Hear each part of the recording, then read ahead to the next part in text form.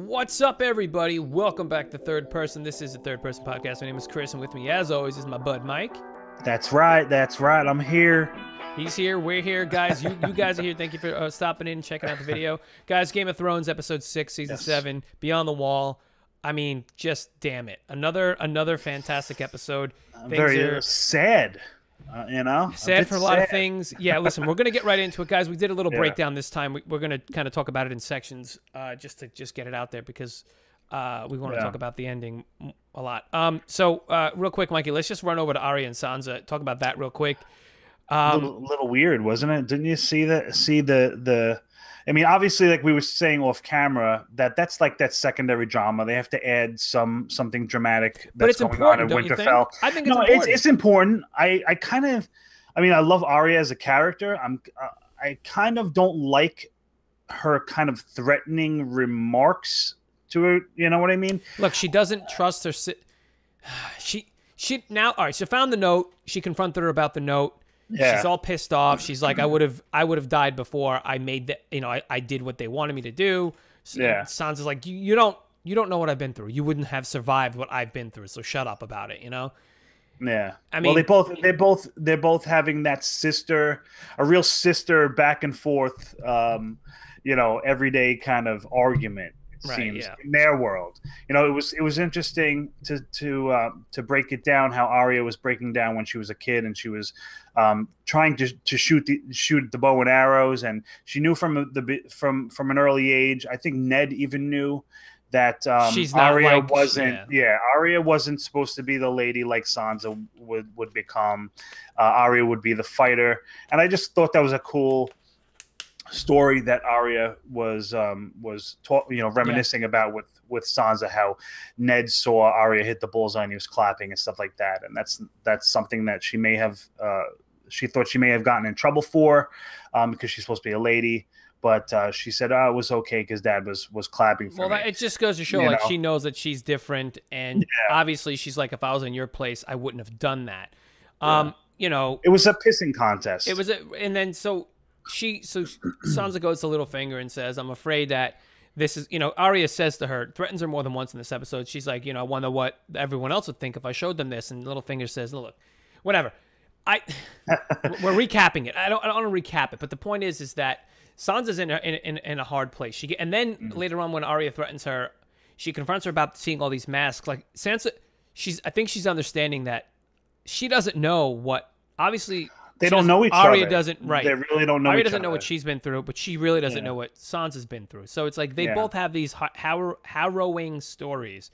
Yeah. And if they just got together and were like, look, I've been through some shit, you've been through some shit. Yeah. Can we just put, which I think is going to happen. Look, they had to confront each other. They had to go back and forth. How did you feel about Arya threatening her, though? Yeah, I mean, that's what I don't, listen, I don't think that Arya would do anything. I mean, even Littlefinger says that he doesn't, Arya wouldn't betray Jon and the North and the family and stuff like that. And that's Littlefinger, but he has his own schemes. But I mean, I think it's like a scare tactic. Like I said, it's more of a sister cat fight kind of a thing. They have to get, you think it's growing pains. Like they have to get through all this before they can come together. They don't know each other. They don't know each other anymore. Sansa says it. I don't even know who you are. That's obviously a big reason why she went into Arya's room in the first place and was sneaking around. I don't think we're going to get much more, anything much more too deeper as far as the drama of it. Yeah. I think it's going to be a matter of, listen, they have to come to a compromise. They have to understand each other. Arya needs to have a little understanding about Sansa's predicament and that I don't think she's when the note was written. She's not really putting herself in her shoes, in Sansa's shoes. So she kind of says that she can do that, which was kind of interesting too. How she can take physically, yes, but she's not mentally being like, listen, I know she's been through a lot. Let me consider the ramifications of what the situation she was in when that happened, and like why she would have written that anyway. She's whatever. So like you said, I think when Jon gets back to both of them and Jon is there, they're going to be like, all right, look, we need to put this stuff down and let's absolutely. There's a bigger battle. The Starks are finally together again. Bran might have eventually some insight in this. you know, because obviously we know what kind of person Bran is, and that he's the all-knowing and all this kind of a thing. So he could help, you know. I'm looking forward to that. I hope it's like the next me episode. too. Me too. You know. What? I want to move. I want to keep moving forward because I don't want to make this a 40-minute video. But let's. Tyrion and Dany, you know, they talk very briefly. I think Dany is not so much not trusting Tyrion, but I think she's pulling back a little bit from his counsel, because it's interesting what they've done. They've taken Tyrion, who's supposed to be like this, like, not mastermind, but he's supposed to like be this tactician. Yeah. And everything that he's done so far has either backfired or failed. Yeah. And that's a very interesting thing, because she was like, I need you. And he's like, I'll do it for you. Like, I'll be that guy. And it's failed. And I enjoy that. I think it's a really cool storytelling. I think it's great that they've set this up where it's like, this guy's going to help her succeed, and he has not yet. And I think that she's seeing that she's got to rely more on herself now and what she thinks. She doesn't necessarily just exactly. She has to take some of what she feels, maybe her gut feelings, and practice them. You know, yeah, we didn't get much of them, you know, but we do know that Tyrion is loyal to Dany. He has said, I had wrote it down, because obviously Tyrion's worried about Dany's successor. He doesn't want her to do these suicide missions. He doesn't want her to. What happens if you? Yeah. Exactly. He doesn't want her to be put in any other unnecessary circumstances, unless it's, you know, there's nothing else that she can possibly do. So he's just trying to protect the interests. He understands the world that, you know, he understands the world that Dany wants to build. He's trying to be. Trying to be a friend. He's trying to be the guy to keep her safe. And he kind of gets on her a little bit. When they were talking in the room, what's the room with the table, the war room, yeah. He was kind of getting on her. They were talking about how what are they expecting when they go to King's Landing, and Cersei is sending these traps and all these kind of things. And he pretty much, not that he's being loud to a degree or being like unruly, but he can talk to her. You know, he can talk to her in a way that, you know, that maybe other people can't, you know. Yeah. So he's very candid with her, and she allows it, and it's fine. Yeah. So she listens. Basically, she didn't want to hear it though, man. She was like, I don't care about that right now. She's like, well, pick my successor when I get the throne, but right now, like, we have other things to worry about. So he's trying to put you know, the forward. And then so later when she gets that raven from Jon, she's like, I'm going. And he's like, what are you doing? He's like, you didn't even, oh my God, come on, really? And she's like, see ya, bro. Well, she tells him, you know, Dany tells Tyrion, hey, listen, you know, I listened to your stuff before pretty much. It didn't work. I have to, I'm not going to make those mistakes again. I have to do what I have to do. And she goes off, you know, and saves the day. So, which, you know, so let's cool. Let's get into that, because I have a question for you. So there were a lot of little conversations happening on the way to get this white, which was really cool. It was really interesting having these characters.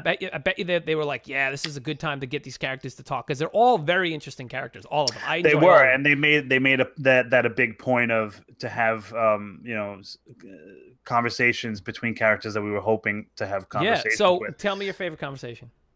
Well, there's a couple. What's your favorite, though? Well, let me just tell you my couple. Rank them in order. All right. Well, obviously, Jon is talking with, you know, Beric. He's talking to Jorah. He obviously offers Longclaw back. They talk about Lord Mormont and how he was a great man and all this kind of stuff. And basically, Jorah says, no, you know, he says he's not worthy. He's like, I've already he's not worthy of. When that happened, dude, I was like, no, do not. I'm like, dude, don't be a dick and don't take it. And so I was like, give it back to Jon. It's his. He's used it. Give it back to him. Yeah. I was like, no, you're not doing that. No, there was one thing that Jorah had said. He's like, take the sword. It's for you and for your children after you. Yeah. It'll serve you well. It'll serve your family well and your future. It's a wolf. It's a wolf. Well, it is, and he says that. But the cool thing about Jorah saying for like your successors and for your children ahead, I think that they purposely put that in there that Jon will have a child. Yeah, maybe. And I thought that was interesting. But the Beric Jon was cool too, because the first thing that Beric had said was, they talked about Ned, but he just talked about how their appearances were much different. And that's just all these, you don't look like your father, he says. Yeah. So I just thought those things really stood out because they're purposely, listen, it's inevitable. We know who Jon's family is by now. We're really getting all these things. Now they're really putting these clues at hand. I liked how Beric was like, listen, we're the only two people here that have died and come back. So we're kind of special here. The best one for me though, my favorite conversation was Hound and Tormund talking about Brienne, and so that was really fun. And he's like, are we talking about the same girl? He's like, oh yeah, we're definitely talking about the same girl. So one of them hates her and the other one loves her, but he's funny because he says the word cock and he's like, what's that? He's like, a dick. It's his dick. And he's like, oh, calls him a dick. Yeah, I like that. Dick, yeah. Oh wait, that's right. It was opposite. Sorry. So the Hound used the word dick. Yeah, dude, it was great. Like that was such a cool conversation. How it was like, oh yeah, these two guys are from different sides of the track, so to speak, or it's different sides of the wall.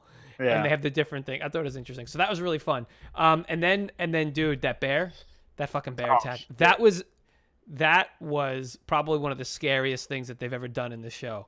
That was sick, dude. It was like, what is that out there? You could barely see it, Dude, animal attacks, I don't know about you, but animal attacks, when I see an animal, like a legit animal attack, like that shit is scary. Damn, nature, you scary, like that's like, you don't, like, nature, like, we are so nothing compared to nature in real life. And like when and now you're fighting, did you ever see The Gray with Liam Neeson's? Oh my God, what a crazy, like that whole scene in that movie where they get attacked out in the white tundra by where the pack of wolves takes down like that one guy. Dude, that is so scary. So watching them get like decimated by a bear was like insane. And it was sick. It was cool with Beric and the flaming sword. He stabs the bear. Now the bear is burning as he's still, attacking Thoros. Oh my God, what a sick scene, man. Because, in the end, Thoros obviously is the one that brings Beric back and forth and he tells him, and so Thoros dies, and he's like, "This is your last life, bro." He's like, "This is your last life. This is your last life, man." That was really interesting stuff, man. Like that's just like the whole thing was just. It was cool with basically, listen, we know what happens. They said, the guys find a group of whites and they set the trap, and exactly the interesting part of this episode, especially when we're talking with Jon and their encounters with the whites, was the fact that once Jon kills the one knight, a bunch of them fall. Yeah. Beric points at the end. He points to the Night King when they're all surrounded. Pretty much it was like a waiting game. They're just trying to freeze Jon and the guys out. But Beric says, "Listen, you take him out. Whoever." So we get the information in a nutshell. If whichever knight makes the dead, raises the dead. If you kill that knight, it'll kill the ones that he raises. So basically, Beric says, "You kill him, he raised them all." Yeah. That's what we need to go after, which is cool. So that information right there tells me that there'll be a huge war. Yeah, they have tens of thousands of whites on their side, but eventually it's going to come down to the point where Jon's going to kill this guy. Maybe even Beric, because they talk about the prophecy. They talk about the Lord of Light and what they're there for. Like we just said, with Thoros with Thoros dying, this is his last life, and maybe this is something that Beric is supposed to do. Because the Lord of Light isn't exactly. He even says to Jon, he's like, "Why would they bring us back?" He's like, "Jon, you didn't get brought back to die right here." Yeah. So obviously, it was just interesting stuff because there was like some subtle things that you really have to listen to to kind of say, "Oh yeah, all right, this is what they mean." Yeah. So I definitely see a huge battle, but eventually.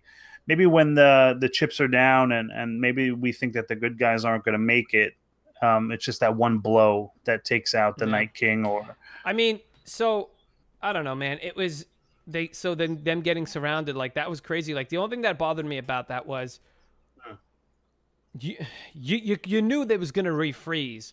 Why didn't you go around the base of your thing and do it there too? You know what I mean? Like break up that ice around there. Like while they were being held off. You could have made it bet, like, you know what I'm saying? Like, that could have been avoided. That whole thing could have been. Anyway, the point is, that happens. Danny gets that Raven from Gendry, who very cool scene where he makes it. You see him drop, and you're like, barely. Oh no! I know. And then the wall opens. I was like, yes. So, dude, I mean, just how sick was that, dude? Exploding these dudes, exploding, but they didn't die. They kept popping out of the water too. Burning the ice, burning the water. Absolutely insane. The whole thing had me on edge, man. I was like, oh my god, this is amazing! I can't believe this. And then he throws that damn spear. Oh, like a fucking like Peyton Manning, you know, with the arm. Yeah, that it was very sad because that was the impact. Like, the impact itself was just like it was like getting hit with a bomb or a grenade or something, and just you saw the trail. That trail all the way across the ice, man. Yeah, it was. I mean, it was a little sad. It's funny how you love these characters that never speak. That it's a dragon. It's not it's not dragon, yo. Right. So it was. I mean, it's cool how as a viewer you get into these characters so much. That's the whole point, man. I mean, that's why we're doing this whole show, because we talk about it like it's real. So it was sad. It was sad. It's definitely sad. A lot of things. So it's Viserion. We're saying it was Viserion. Yeah, Viserion was the one, which is interesting because I had brought it up previously off camera. But Viserion, is named after her brother Viserys, who she kills. Yeah. Who he's dead. So if you look, if he's dead, if you look at the correlation, right? Viserys died. His namesake died, and then the dragon died, right? Viserion. Yeah. And now you have Rhaegal, who she ride. No, Rhaegal is the other one. The green. The he's still alive, and you were saying that Jon's going to end up riding him. Well, because it's based off of dad, the right? Exactly. I can see it. So. You know what? My thing, and let me ask what you think about this, is they had to even the odds, right? I mean, Danny swooping through, and we saw how Drogon was just burning, so many. They could just torch tens of thousands of these whites, tens of thousands of these humans in King's Landing or whatever, if it comes to that, in the blink of an eye with these dragons. The dragons is such a vital. It's such a huge asset, a big war piece for the war. And I bet you Danny's like, damn it, another spear? What the hell? Right? She's probably like, what the hell? I thought I'm supposed to be invincible with these things. The Night King needed to kind of even the odds, I think, and that's what the show was doing by him taking down. Now screw that, man. I'm pissed off, dude. Oh, I'm pissed off too. When he raised him at the end, I was like, you son of... I mean, obviously we knew that was going to happen, but I was like, you son of a bitch. Yeah. Like, so now we're down a dragon, and now there's one for the other side. I'm wondering, what is he gonna shoot fire or ice now? That's what I was just gonna tell you. Is it gonna shoot ice or fire? Maybe a blue fire. I don't know what the heck. That'd be cool. I mean, how can it shoot ice? I don't know. There's got to be that winter. Can it blow fire at all? It's attribute. Dead. Right? Oh, they're gonna make it They're gonna make it do something. Obviously, cool. They have to do something. Either way, it's still devastating, even if it doesn't have fire. But real quick, a really cool shot was when the Hound is throwing shit at the whites. And that's and the sword is dragging off from that white. Well, no, before that. So he's throwing it. He hits the one in the face, and it just looks down, and it's just got this half of the skull. Dude, that was great, and like a little bit of like comic relief, a little bit of levity. But it was like, and he looks down, and he's like looking, and then it lands, and it lands in front of him, and they realize, and he's like, oh fuck. Oh, fuck. Like, I know. What were you fucking with him in the first place? Why did I do that? Exactly. What are you doing, right? Again, they made so many mistakes, but...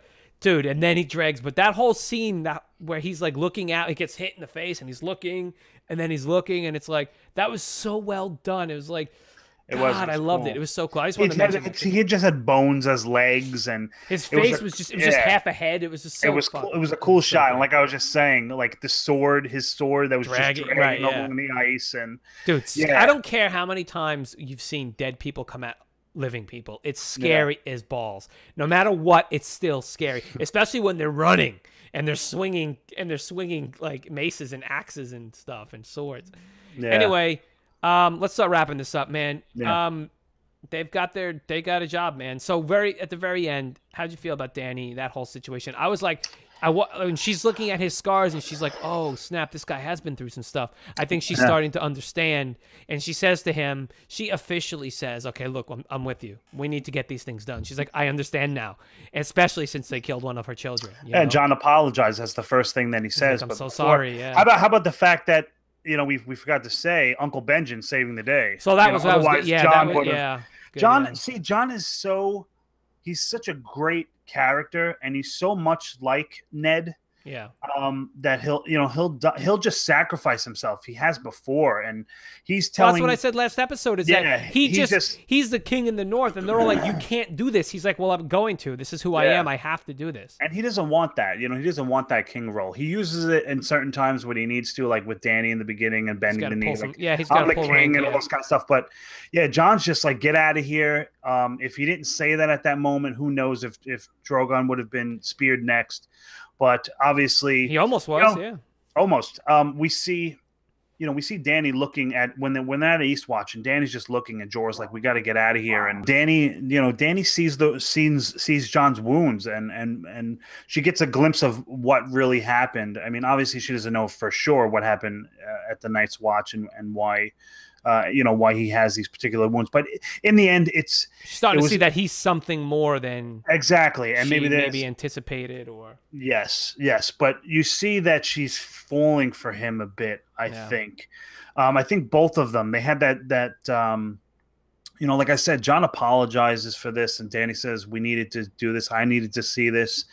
Tyrion talked to Danny earlier and said that John loves her, and all, and she's like, "Oh, he's too short," or whatever she says. But it was just funny how they were just holding each other's hands, and I think Danny she pulled away. Yeah, she pulls away, and maybe that's because she's kind of worried that maybe she is having. Yeah. Because it's not something that she can do right now. Like, she's got to stay focused on the task at hand. And plus, she's like, now she's upset and she's mourning the loss of one of her kids. So either way, dude, this was a fantastic episode. It was. I think what's going to happen is I don't know where this next episode, I really don't know. I don't know. Are they going to fight the king and win, or are they going to leave it and then beat the king in the middle, in 3 episodes of that, and then have to fight? I don't know what's going to happen at this point. I have no clue. I think the finale will most likely be the meeting. I don't think we're going to see any of the Night's King War. That's going to be a next season thing. I think it's going to be everybody meeting up in King's Landing with the Cersei thing, and that's what part of the finale is going to be. Okay. I can see Littlefinger getting axed. I can see, like I said earlier, the drama between Sansa and Arya is going to stop, and John will. That's probably what we'll see. We'll probably see that final reunion of everyone. I would like that. I think that would be nice. Yeah. But yeah, I think majority of the episode, the finale, which is also supposed to be like 81 minutes. This one was about 71 minutes or so. It's gonna be a little bit longer. So this should be even longer. We should get about an hour and something like that. So yeah, I think the finale is going to be fantastic. This episode was insane. I feel bad for poor little Viserion, but they needed to even the odds. I'm scared what happens for them, man. It's going to be pretty crazy. But either way, we're here. We're going to finish it out. It's going to be great. Guys, thank you so much for watching. Mikey, where can they get to us? They can get to us at Third Person Pod on Facebook, of course. Check that out. Leave your comments there. You will also see when we post our new videos on Facebook. Check out our Instagram.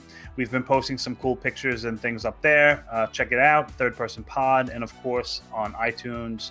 Have a listen on that vessel also, and of course leave your comments and everything below on the YouTube channel. We love hearing from you guys. Yep. So thank you for all that. Thank you for all the support. Yeah, you guys can check out stuff inside the description of other things you can check out for us. We're thinking of doing something special for the finale.